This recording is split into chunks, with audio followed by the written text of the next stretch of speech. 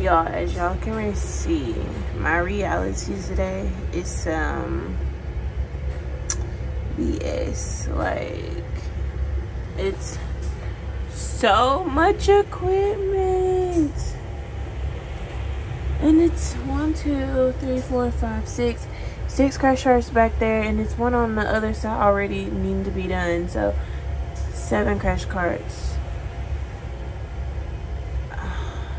Y'all, today is gonna be a long day.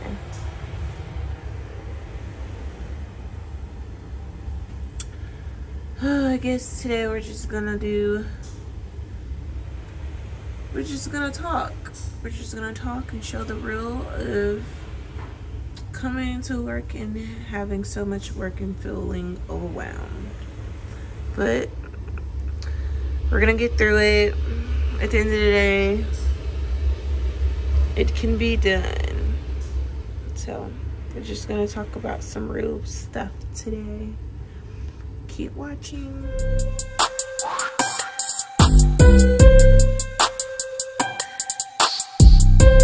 So, good morning, you guys.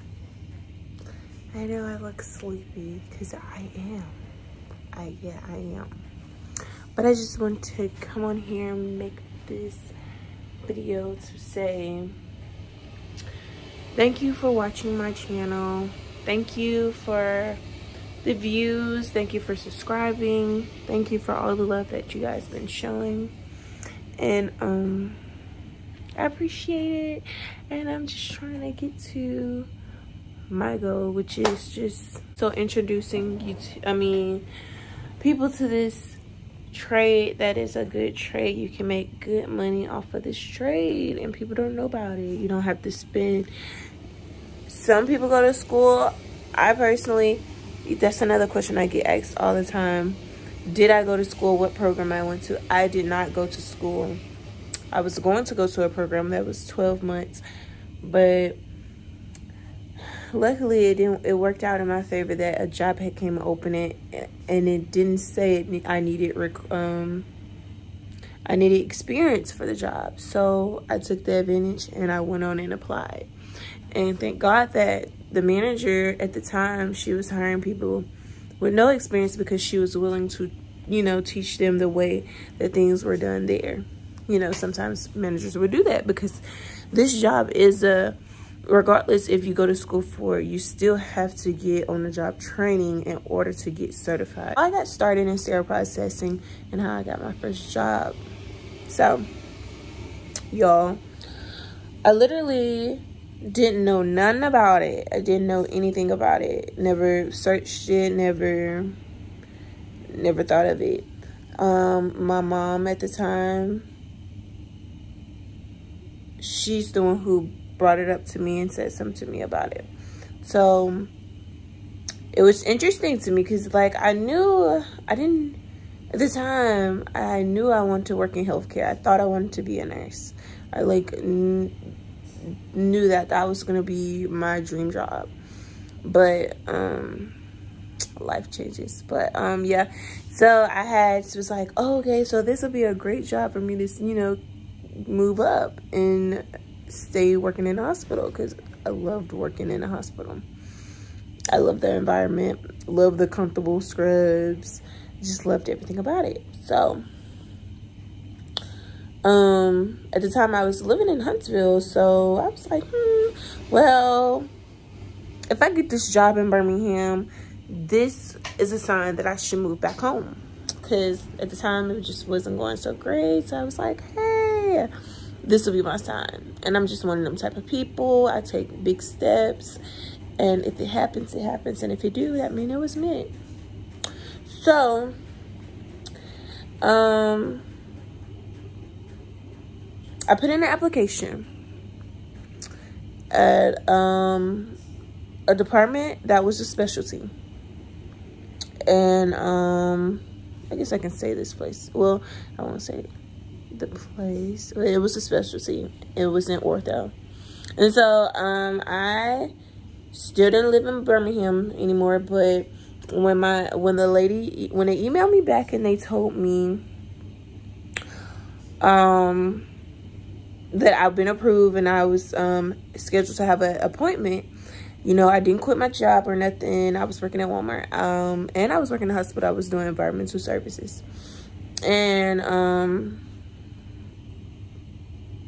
but I was like, well, let me just take off and go here and go to this job interview or whatever. So I went home. I took off for that day. I went home, had the job interview. Y'all, this interview, it was so funny. The day before the interview, I started doing some research about it or whatever.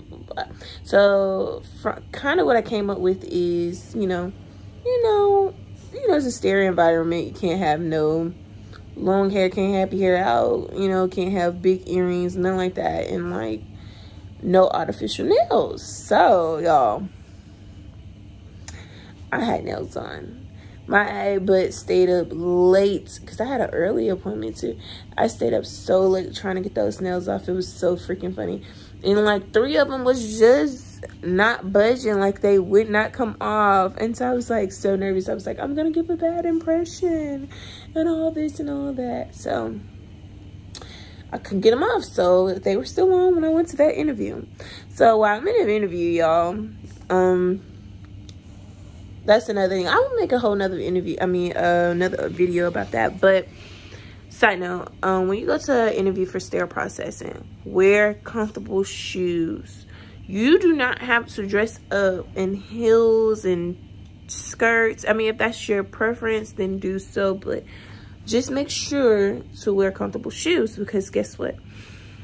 In my interview, I had to change out of my outfit and put on scrubs and walk around the department. So that was the second part of my, because you can't wear normal clothes inside of the OR or whatever. So I just change it to my some scrubs, and thank God I had like some comfortable shoes on, some loafers. And only reason I had comfortable shoes on because y'all, I just don't do heels. I just don't. So that was just comfortable for me, and it worked in my favor. So y'all, when I say they had me pick up stuff, trying to see if I can hold it, like loaner trays, they had me walk upstairs and downstairs because the department had two floors of a sterile processing department. And so she just pretty much let me get a feel of the things I would be doing, and also showing me and making sure I understood that I have to be able to pick up this stuff, because some of the things are, you know, heavy. I mean, you're required to. You can't agree to saying you can, and then you get on the job and you're saying you can't pick up this, or this is too heavy, because you agreed already. You already okay that it was cool. Nothing restricted you from being able to do that. So don't lie, because it will be tested if you lied. So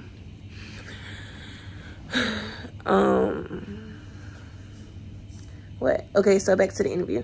So I'm in an interview, I'm talking. She loves my personality. I can already tell she likes me or whatever, but I'm still nervous because y'all, like, it was so weird. It was just me and her in the office or whatever. And so she also made a point to say, and you know, we don't wear any artificial nails. And I'm like, the whole time in the interview, I had my hand like this. And so I'm pretty sure she probably caught a glimpse of what I was trying to hide from her, which was so freaking funny. So she was like, and then I felt like, you know, it was my time to expose myself. So I was like, I know I have artificial nails on, and I'm sorry.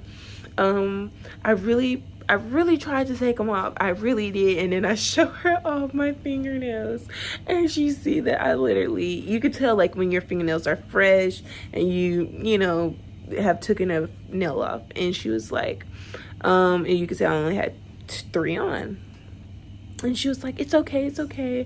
I'm just letting you know. So if you start, you know, if you ever, you know, start and you get this job or get this job offer, you just know for future references that we don't wear artificial nails at this in this department or whatever. And I was like, okay. I said I tried to be as presentable as possible, and she just thought it was so funny. But yeah, I was really freaking out about not having them nails off. I just knew that was gonna be strike 1. But yeah, so that went well. I got done with the interview. I felt really good about it. They called me. They didn't call me back for like a good week or whatever. And so, because I guess they were interviewing other people, you know. They had a lot of opening spots. So when they did call me back, I was like, okay, it's me.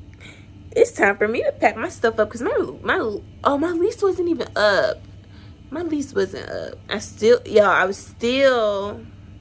had that lease in my name or whatever until it was up or whatever. I don't even want to talk about that, but yeah, I still had the lease in my name. So I just was like, blah, blah, it worked in my favor. Everything worked out, whatever.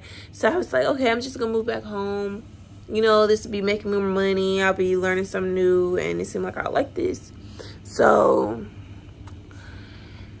I loved it. And when I started, it was 2 other people with me who started as well, and they didn't have experience as well. And so we just all 3 of us learned at the same time, everything for the first time. And we were a fast group. We learned really fast. Fresh and you're new, you don't know nothing. It takes you 3 months in orientation. Then you'll be on morning shift, and then they'll put you on your right shift, because I had got hired literally for nights, because y'all, I'm a night owl. I don't like getting up. That's why I'm looking crazy like this, because I'm here at 6:30 a.m. and then I work 10 hours, so I gotta be here till 5 p.m. So yeah. So that was that. And you know, it was just a great start of my career. And I think I was like 20 then. Y'all, I'm 25 now. So yeah, I've been doing this for some time. So I don't regret it. I love my job. I love what I do. But I will speak on this. Sometimes working at a facility, you won't get paid. You won't get paid what you deserve. Sometimes you will. I know some companies that pay well. Like I work for, I will say their name, Sterile, and they pay really well. Nobody in the department got paid the same, because guess what? You had multiple years, they paid you for that. And I feel like any company should do that. Like any company. Sometimes hospitals don't, sometimes they do. I'm just throw this out there. The hospital I work at now, they don't pay. Literally everybody pretty much makes the same up in this department, and I just feel like that's wrong. That's wrong. But whatever. But point of saying this is, if you're not getting paid, don't take that as a disappointment. You know, sometimes everybody got to stay down until they come up. And one thing about this department, you can get a year experience if it's that bad. Get a year experience, or if you can, get 2 years experience. Get the ins and outs of the department, know that junk by heart, and get your certification with your hospital, and go travel. You can literally make some good money traveling, and I put that on me. Like, y'all, I seen this money, and it's good money up in here. It's some good money up out there. I mean, not up in here, but out there. If I had the chance to do it all over again, I literally would have got my year or my 2 years and went traveling, but I had plans. Like, y'all, I was in school. I was going to school for scrub tech. My school closed. I was going to Virginia College. Don't say nothing bad, I know.